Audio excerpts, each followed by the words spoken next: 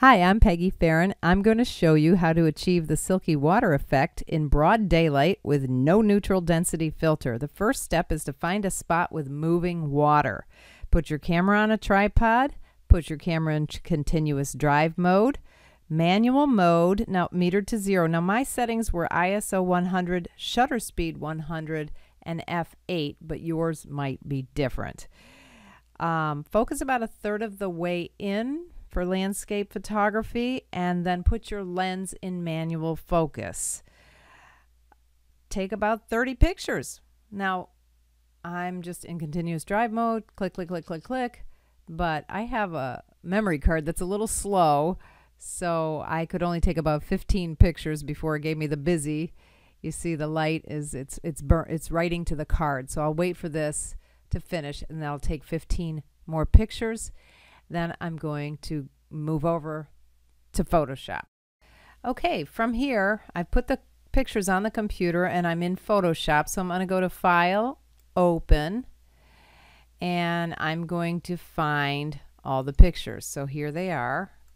So I'm going to select them all and open. Now I shoot in RAW, so Adobe Camera Raw will open first. If you shoot in JPEG, they'll just automatically open. But I'm just going to click the first one and do Control A on my Windows machine, Command A on a Mac to select them all. Did it work? And then open images down here. Okay, so it's 30 images, so it might take a minute. You can see as they're opening that it looks like the water is moving. Since my camera was on a tripod, nothing's moving but the water. So once your pictures are all loaded into Photoshop, you want to go up to File, Scripts, Load Files into Stack. You're going to add your open files. And then click on both of these. Attempt to automatically align source images and create smart object after loading layers, and click OK. All right, now this is going to take a minute, so be patient, but you see like it looks like the water's moving again. Photoshop is stacking the images. Once it's finished, go up to Layer,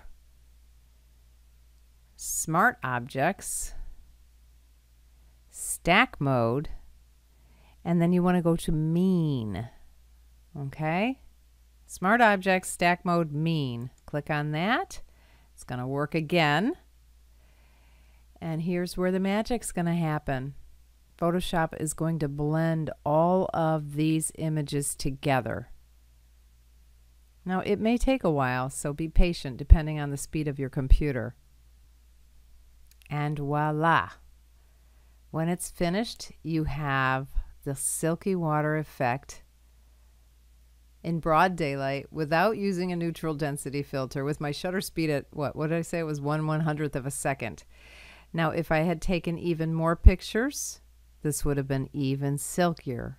As far as I know, there's no limit on the amount of pictures you could take. So I could have blended maybe 60 images and would have come up with an even silkier look. I'm Peggy Farron with UnderstandPhotography.com. Thanks for watching.